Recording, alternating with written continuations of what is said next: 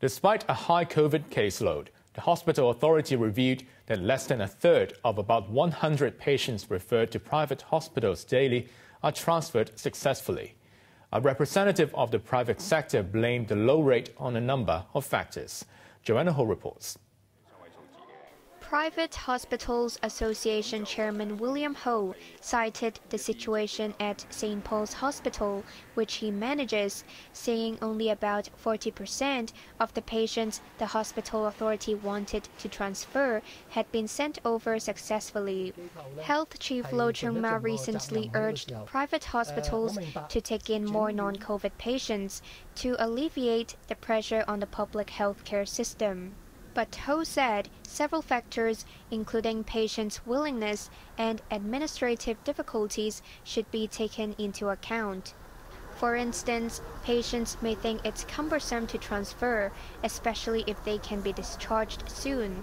And some public hospital doctors might suddenly reject a move if a patient's condition changes.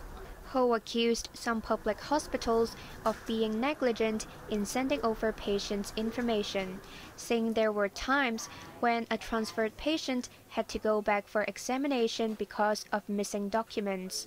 Hospital Authority Chief Executive Tony Ko, meanwhile, said about 100 patients were referred to private hospitals every day, but usually only 20 to 30 could be sent over. He urged private hospitals to act faster, saying they sometimes took a long time to decide whether to accept a patient.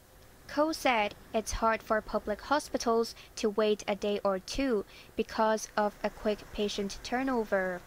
Lo, meanwhile, said he understood the administrative difficulties encountered by both sides, but stressed that figures don't lie. He said of the 364 beds offered by 13 private hospitals, only about 55% were used, while 3 hospitals did not receive any transfers.